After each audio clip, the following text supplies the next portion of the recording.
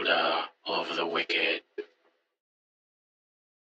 Go to a place where you have experienced an evil, one unlike any a soul fortunate enough to have lived a life so pure could dream of. If you have experienced no such wickedness, turn back, for you are ill prepared for the task that lies ahead of you. Arrive shortly after dusk. Upon the 11th hour, prick your thumb with a needle and draw the sign of the cross on your forehead in blood. Confess your sins to God, to the devil, and to the holder of the wicked. If you are lucky, God will ignore you. Get up, go home, utter a prayer of thanks, and get some sleep. If you are none so fortunate, then you may find yourself in audience with Satan himself, and after such a warm invitation, he would not let you walk away free. If your fate is even more cruel and your sins are heavy, you have succeeded in contacting the one you seek, and he will take you from this world. If this is the case, you will awaken in a bed that is not your own, in a house that is not your own, in a world that belongs to him. You will be unaware of this, however, for the setting of your ghastly performance is identical to your regular dwelling, and your memories of the day you decided to embark on this trial will be stripped from you. It is for this reason you must keep these instructions on your person, or you will fail.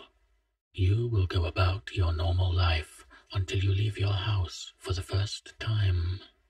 Upon your return, you will witness those you hate more than any other committing horrendous acts, torturing, raping, and eventually brutally murdering those you care about the most. You will be paralyzed and helpless, yet condemned to watch. If your mind cannot take it, you may find it has shut your body down and ended your life. Be thankful. As they deface and befoul their bloody, filthy corpses, drenched in only the foulest of substances, and merrily sing ill of your dearest departed, you will suddenly feel your own paralysis lift, and it will be they who can no longer move. The holder will now enter the room, wearing the face of an authoritarian figure with whom you are familiar, and instruct you to punish these demons.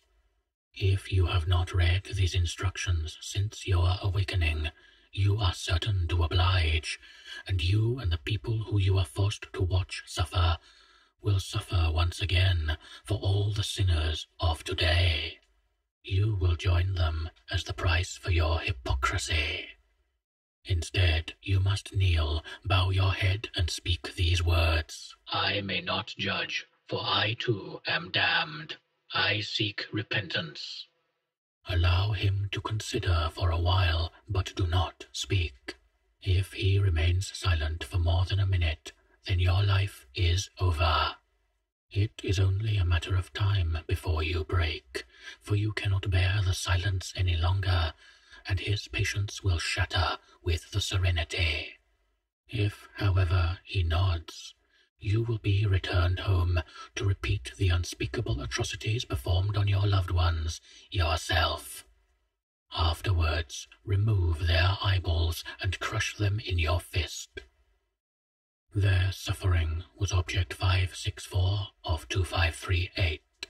As long as you possess their eyes, you will feel no guilt and evade punishment for your sins.